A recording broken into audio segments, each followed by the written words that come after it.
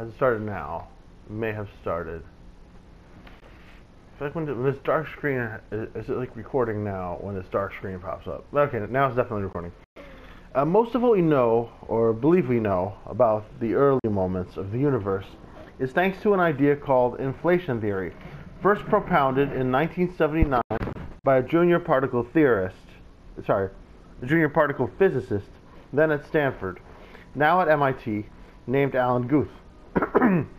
He was 32 years old, and by his own admission, had never done anything much more.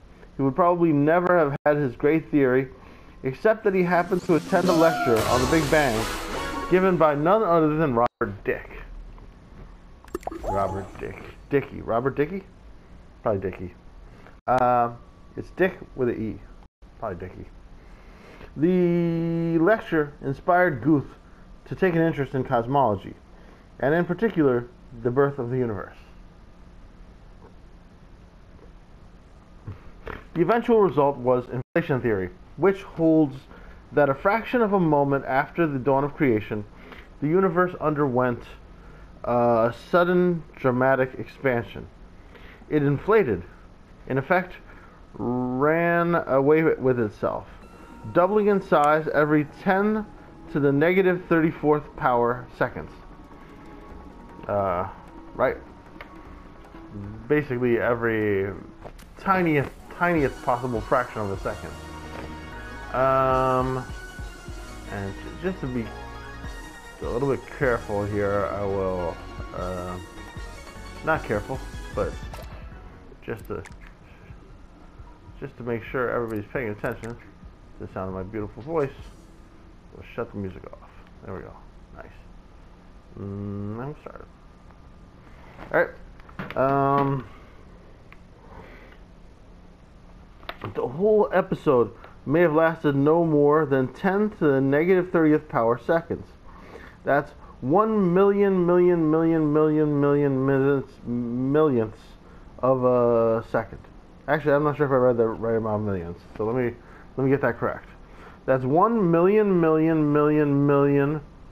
4 millions, millionths of a second. But it changed the universe from something you could hold in your hand to something at least 10, what would this be? Million, billion, trillion, quadrillion, quintillion, sextillion, septillion, I think like 10 septillion times bigger. Inflation theory explains the ripples and eddies that make our universe possible. Without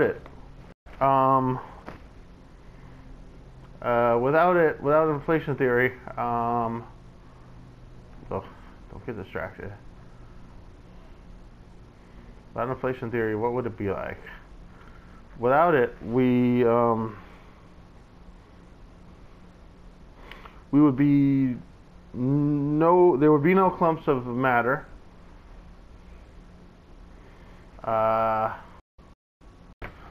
Yeah. Without inflation theory, there would be no clumps of matter, right?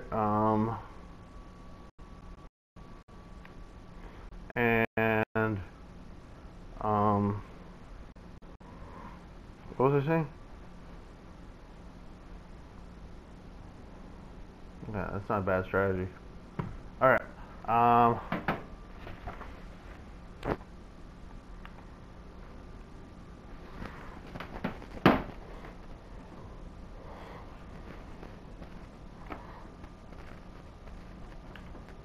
What am I doing?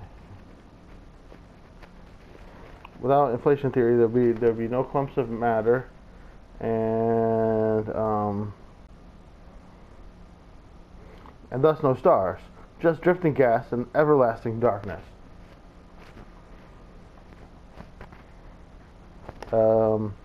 According to Guth's theory, at 1/10 millionth of a trillionth of a trillionth of a trillionth of a second, gravity emerged. After another ludicrously brief interval, it was joined by electromagnetism, and the strong and weak nuclear forces, the stuff of physics, Those were joined an instant later by swarms of elemental particles, the stuff of stuff.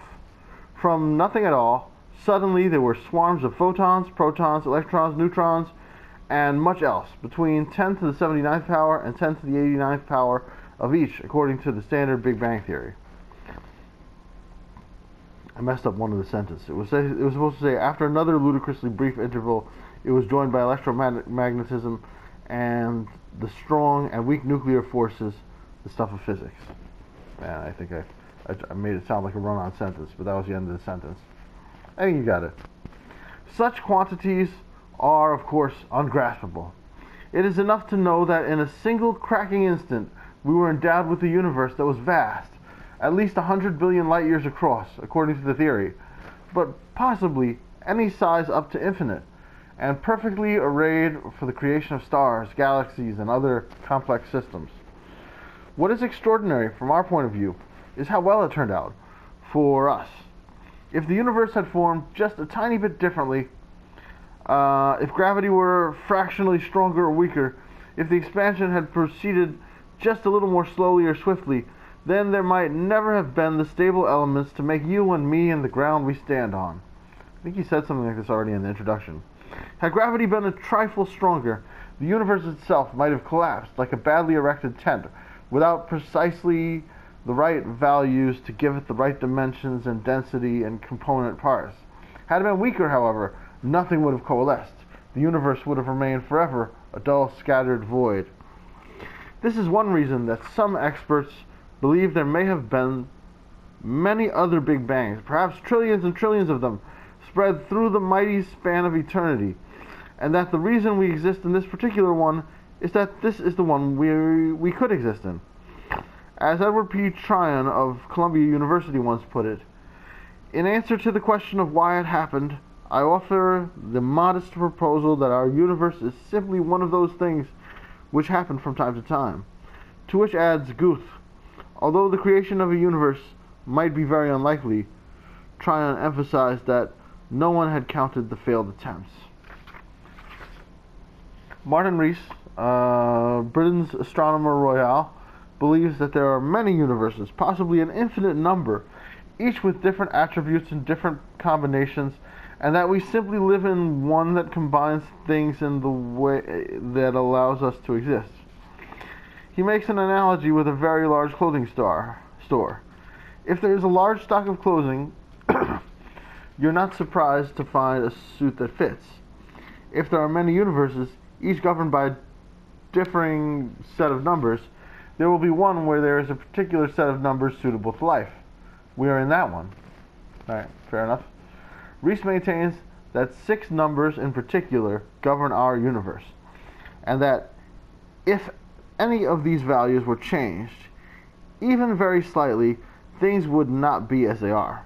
For example, for the universe to exist as it does, requires that hydrogen be converted to helium in a precise but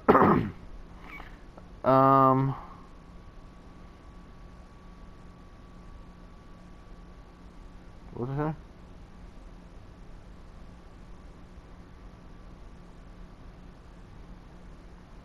In a precise but comparatively stately manner. Specifically, in a way that converts 7 1,000ths of its mass to energy. Lower that value very slightly from 0.007% to 0.006%, say, and no transformation could take place. The universe would consist of hydrogen and nothing else. Raise the value very slightly to the 0.008% bonding, and bonding would be so wildly prolific that the hydrogen would long since have been exhausted. In either case, with the slightest tweaking of the numbers, the universe as we know and need it would not be here. End of section. I should say that everything is just right so far. In the long term, gravity may turn out to be a little too strong, and one day it may halt the expansion of the universe and bring it collapsing in upon itself, till it crushes itself down into another singularity, possibly to start the whole process over again. On the other hand, it may be too weak, and the universe will keep racing away forever. until everything is so far apart that there is no chance of material interactions, so that the universe becomes a place that is inert and dead, but very roomy. The third option is that gravity is just right. Critical density is the cosmologist's term for it, and that it will hold the universe together at the right dimensions to allow things to go on indefinitely. Cosmologists, in their lighter moments sometimes, call this the Goldilocks effect, that everything is just right. For the record, these three possible universes are known respectively as closed, open, and flat. Now, the question has occurred to all of us at some point. The question that has occurred to all of us at some point is, what would happen if you traveled out to the edge of the universe and, as it were, put your head through the curtains? What would your head be if it were no longer in the universe? What would you find? The answer, disappointingly, is that you can never get to the edge of the universe. That's not because it would take too long to get there, though of course it would, but because even if you traveled outward, and outward in a straight line, indefinitely, and pugnaciously, you would never arrive at an outer boundary. Instead, you would come back to where you began, at which point, presumably, you would rather lose heart in the exercise and give up.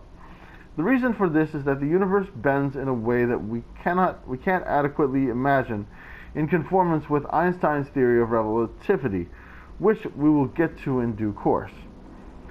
For the moment, it is enough to know that we are not adrift in some large, ever-expanding bubble. Rather, space curves in a way that allows it to be boundless but infinite.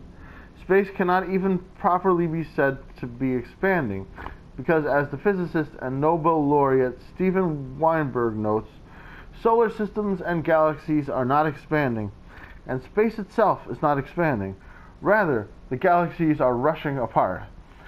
It is all something of a challenge to intuition, or as the biologist J.B.S. Haldane once famously observed, the universe is not only queerer than we suppose, it is queerer than we can suppose. The analogy that is usually given for explaining the curvature of space is to imagine someone from a universe of flat surfaces, who had never seen a sphere being brought to Earth. No matter how far he roamed across the planet's surface, he would never find an edge. He might eventually return to the spot where he had started, and would of course be utterly confounded to explain how that had happened. Well, we are in the same position in space as our puzzled flatlander, only we are flummoxed by a higher dimension. Just as there is no place where you can find the edge of the universe, so there is no place where you can stand at the center and say, this is where it all began. This is the centermost point of it all. We are all at the center of it all. Actually, we don't know that for sure. We can't prove it mathematically. Scientists just assume that we can't really be the center of the universe. Think what that would imply, but that the phenomenon must be the same for all observers in all places. Still, we don't actually know. For us, the universe goes only as far as light has traveled in the billions of years since the universe was formed. This visible universe, the universe we know and can talk about, is a million, that's million, billion, trillion, quadrillion, quintillion, septillion, sextillion, 1 sextillion miles across, but I think more or less. But according to most theories, the universe at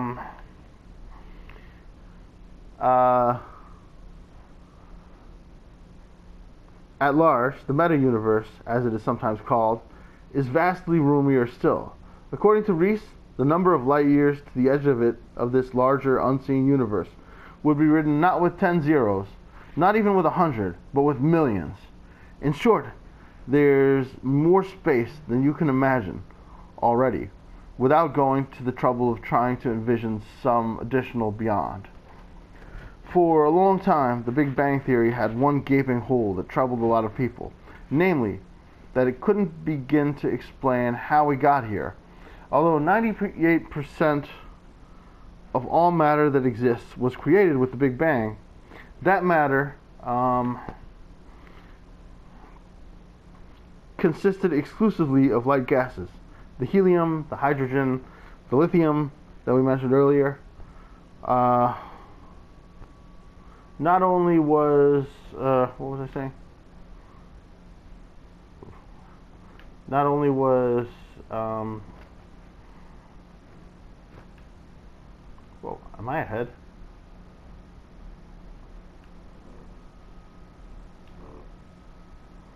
Not anymore. What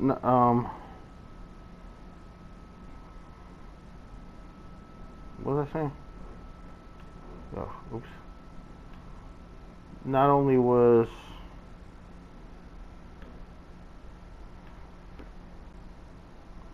can't remember where I was.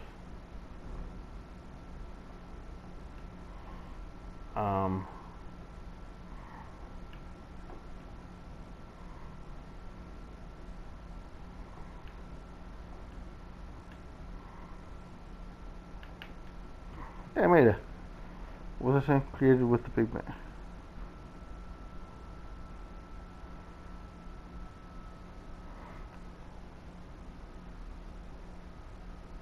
Helium, hydrogen, and lithium that we mentioned earlier. Now, one particle of the heavy stuff was so vital to our being, carbon, nitrogen, oxygen, and all the rest emerged from the gaseous brew of creation. But, and here's the troubling part, to forge these heavy elements, you need the kind of heat and energy of a Big Bang. Yet, there has been only one Big Bang, and it didn't produce them. So, where did they come from? Interestingly, the man who found the answer to that question was a cosmologist who heartily despised the Big Bang theory, the Big Bang as a theory, and coined the term Big Bang sarcastically, as a way of mocking it. We'll get to him shortly, but before we turn to the question of how we got here, it might be worth taking a few minutes to consider just exactly where here is. Alright, and that's the end of the chapter. Oops. Pretty interesting stuff.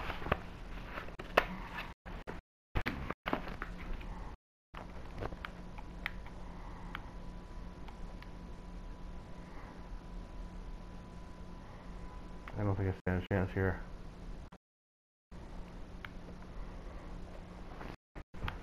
So, hope you guys enjoyed that.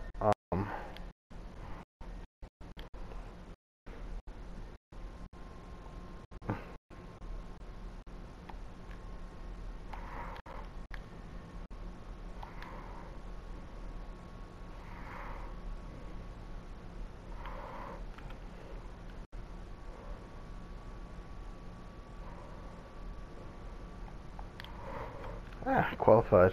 Nice.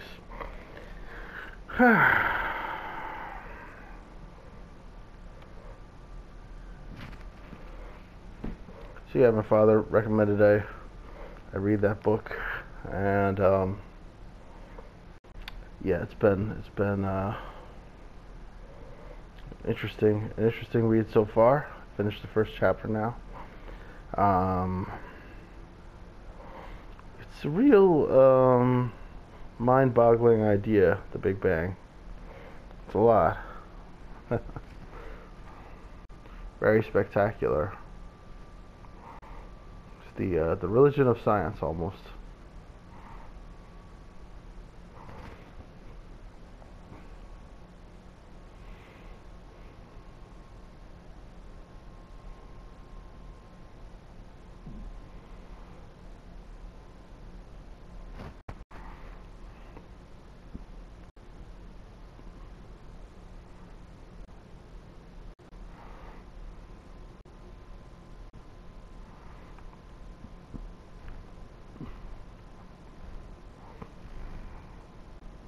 I don't feel like I'll ever fully understand how we can know all this stuff.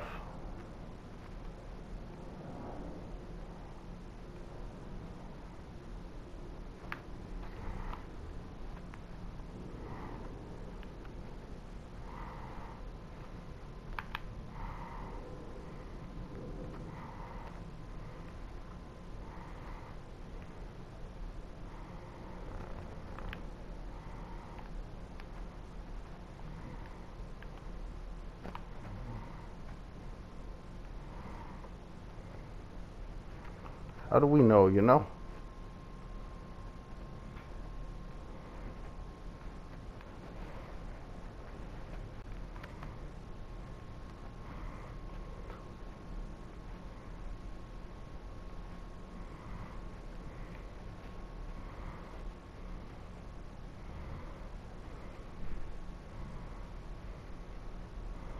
I think this is a pretty good strategy.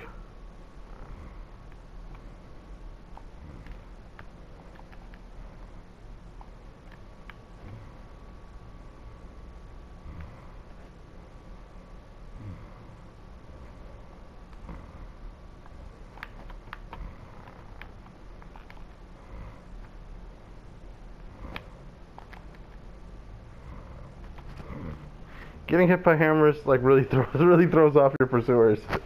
It's like you get hit by a hammer and they're like, I almost had him, and the hammer hit him and he went flying.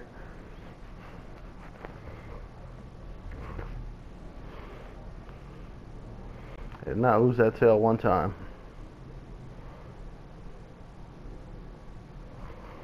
I like to think of the I know it's not very scientific, but I like to think of the unlikeliness of our existence as some kind of evidence, like strong circumstantial evidence that maybe there's some kind of intelligence out there that wanted us to be here, you know? Maybe not exerting any kind of control over us, and not interacting with us, you know? But just out there watching us, maybe, you know. I mean, I don't know why that would be appealing to me. I mean, I guess we'd be sort of important in some way.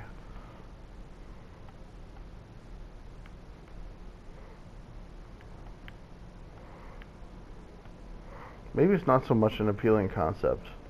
It's just appealing to me as a theory, not so much because it's a nice theory, but because I like the idea that I could figure it out, you know?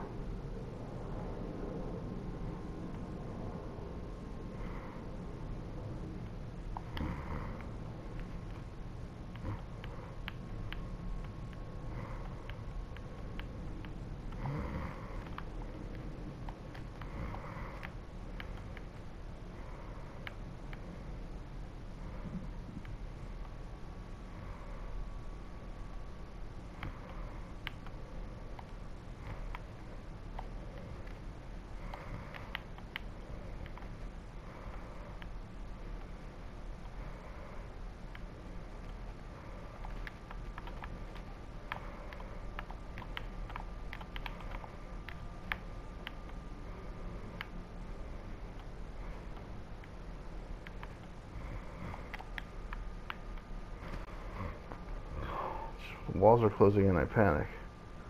Look, I was one of the last survivors, I think, wasn't I? Oh, I wasn't. Wait, no, I was not the winner. I'm just looking at whoever was the winner. GMG, but I must have been one of the last ones because as soon as I lost, I didn't get to watch. Just panicked there at the end.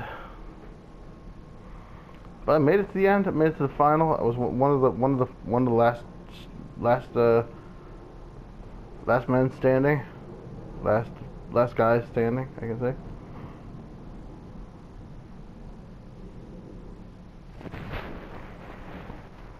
Not bad.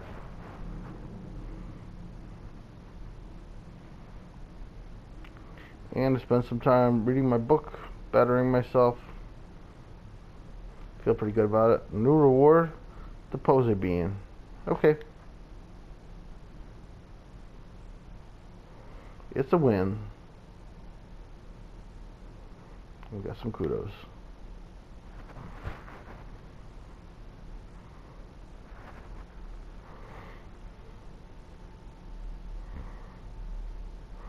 That's a lot of crowns.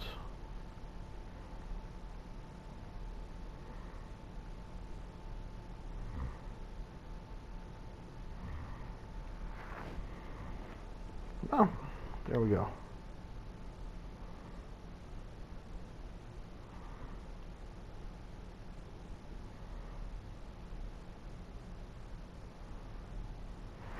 That's all, folks. See you next time.